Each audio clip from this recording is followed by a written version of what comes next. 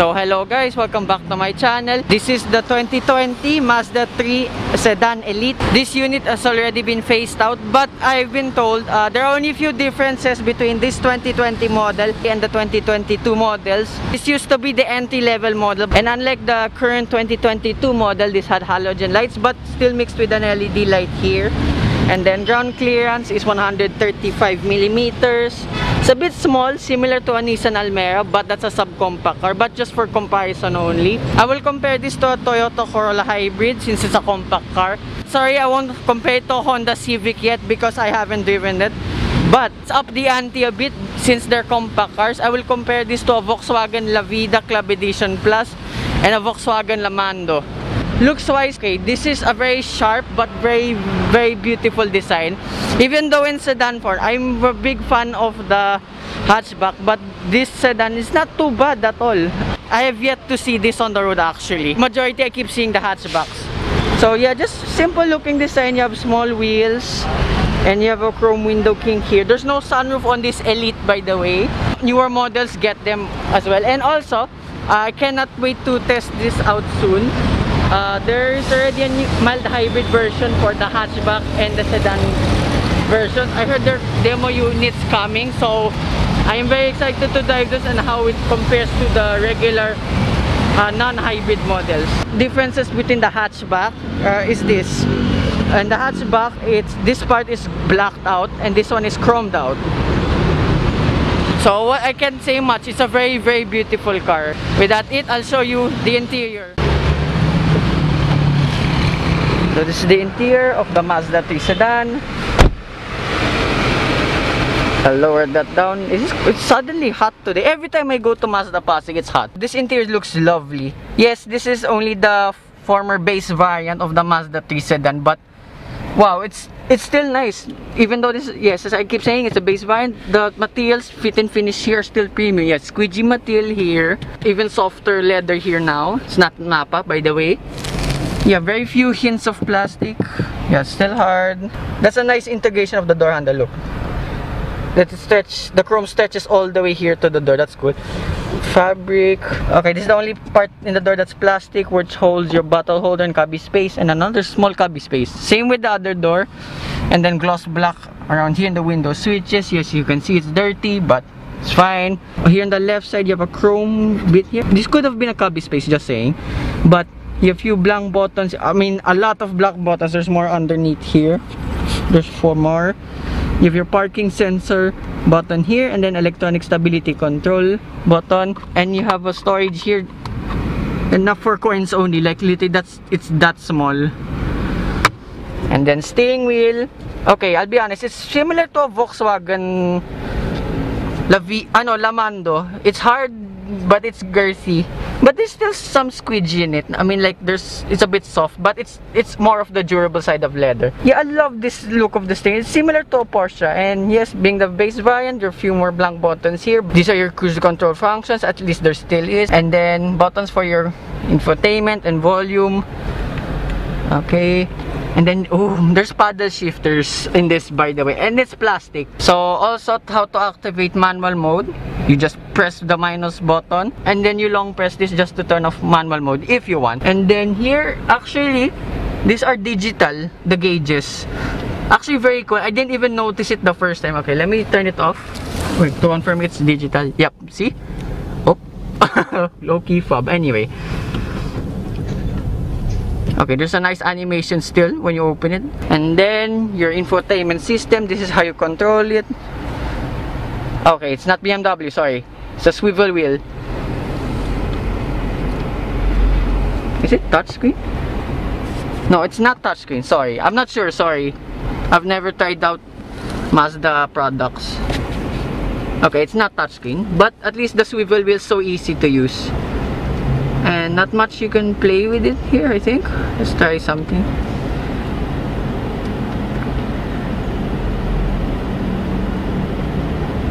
Oh, you can change the... Okay.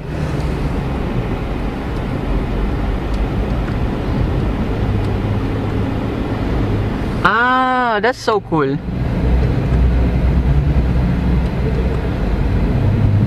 Okay, I like the Type 2 better. Okay, let's play with this since I've never ever tried Mazda infotainment. There's a lot of safety and technology with this Mazda, even though this is a base brand. Just please refer back to the spec sheet. I can't go through all of them, but I like this infotainment. Also, this 2020 model still has Apple CarPlay and Android Auto, but unlike the 2022 model, now you can have them both as wireless. And before I forget, okay, luckily I turned on the car. Okay, there's a heads-up display. Okay, you can see it there, right there. That's so cool. Also, even nice design of the air conditioning vent here on the right side. Sorry, same on both sides. And then the air conditioning vents on the right side, the passenger side. Okay, it's just simple. It's just one straight line, and then still has the kink on the side. And then, okay, glove box is massive. Alright. And then, here in the center console, you have physical buttons for the climate control. Just very simple, so easy to use. And yeah, there's few brown buttons here and there. And like the BT50, this air conditioning is so cold. I love it. And then you have a cubby space here in the middle. And not for my phone, literally, so that's good. And then 2 cup holders with grips around them. And then your gear lever. Yeah, it's still girthy, but still nice to the touch. There's chrome around it. And there's a leather wrap around it. Yeah, it's still gloss black, but anyway, forgivable. At least they wrapped it in this white thing. And then you have more functions here for the infotainment, like a volume. You can also do it here, weirdly. Anyway. And then you have your favorites button, your auto hold function, electronic parking brake. Oh, there are 2 modes, by the way, for this Mazda 3. Sport and normal mode. It says off, so I assume that's normal mode. I'll try this out in a bit. And then central glove box. Okay, that's huge. There are gloves in there, and then there's a... I no idea what this is for. What the heck is this? Sorry. Underneath here, the central glove box, you have a 12-volt socket, and then 1 USB port. Ah, you can extend... Oh, no wonder there's a weird hole also on there. You can extend it if you want, and just have a small space here if needed. Okay, that's alright. Also, despite being fabric seats, since being the former base brand, these are really soft. I am very comfortable here, by the way, sitting down in these seats, even though they're not leather. And then above here, you have light controls, sunglasses holder, and then you have warnings here, similar to a Volvo. This is like a seatbelt warning feature, so that's cool. And then visor, you have a vanity mirror with light. Hello. Nope.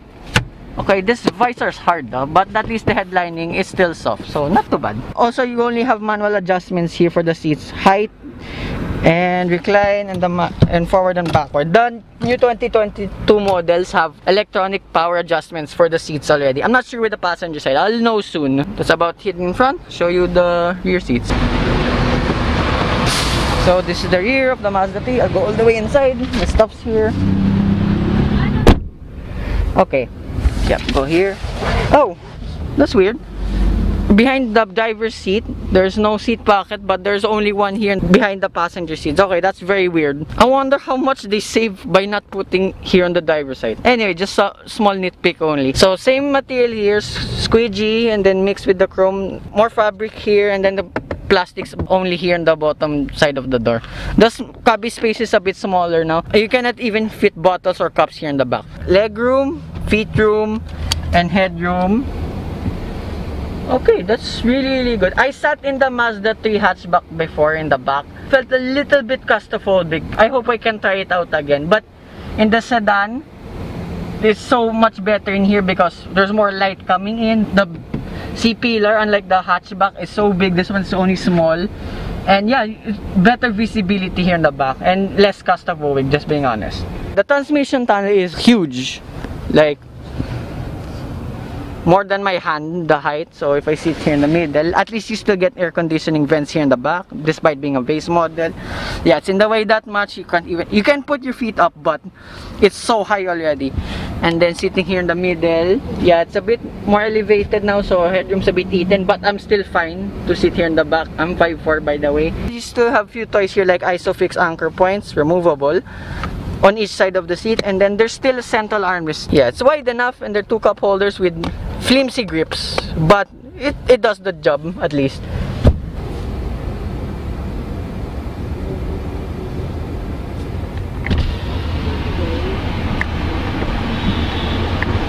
We go all the way down the windows at least. That's about it in the back. I'll show you the boot. Reverse. Oh, that's good. Okay, that's not too bad. This has better resolution for the camera than the BT50, just being honest only. It's not how you open the boot. It's actually hidden under the Mazda logo. And then, I think this is an unlock feature, or they just decided to leave it on. Open up the boot. You have 370 liters of space. Yes, the opening is quite narrow and small in height, but it stretches all the way there. Definitely spacious enough. You can fit a large suitcase. Just watch out, as I said, for the narrow opening. At least you can fold down the seats here from the back like a BMW. And then underneath, you have a space saver spare wheel. That's about it. So that's it. I'll show you the engine.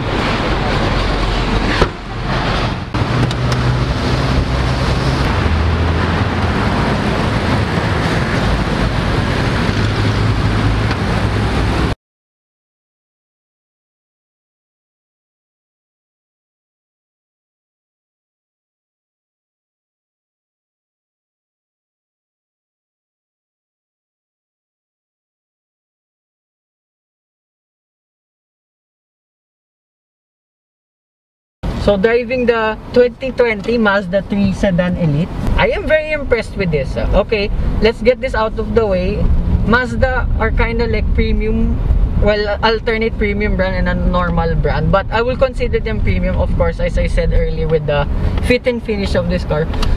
But what intrigued me a little bit more is the driving dynamics. Okay, I'm just gonna drive mode. Okay, then let's paddle shift. Nice. So responsive, the gearbox. This is just a regular 6-speed automatic transmission. It responds on my command. Like, look, I upshift, it shifts up, and even downshifts is faster. Like, wow. This is so good to drive. And yeah, I'm a bit traumatized with the PT50 with the ride, just being honest, but wow, this rides super good. And also the heads-up display is bright enough. And handling wise, okay, before I get to that, I noticed this thing is just a bit big for my liking only. But it's so good. There's nice weight to it, even though this is just an EPS system. There's nice weight to it. You know where the front wheels are pointing. I'm not in sport mode yet. That was just normal, the off mode, normal mode. Yeah, sport mode is oh, this is so good to drive. Yeah, let's just chill and just turn it off. Yeah, I'll get to sport mode again in a bit. These brakes are really strong. The bite is so high. There's not that travel on it. Okay, let me demo. Okay, this is 40 kph. Oh, sorry. Compared to my personal competition, I think it can compete with the La Vida Club Edition plus the Lamando. This can keep up with them. NVH is better than the La Vida, but I think just a little bit better than the Lamando itself.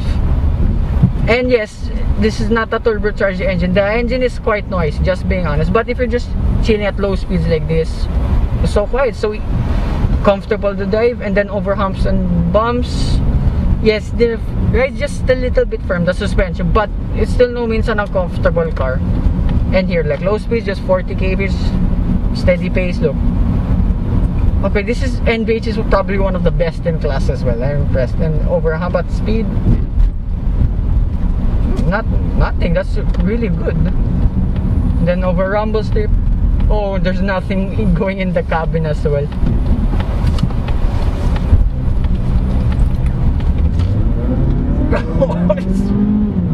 Yeah, the engine, yeah, you can hear it a lot, but wow, this is so good. It's so peppy. I didn't expect this drive at all from a compact sedan.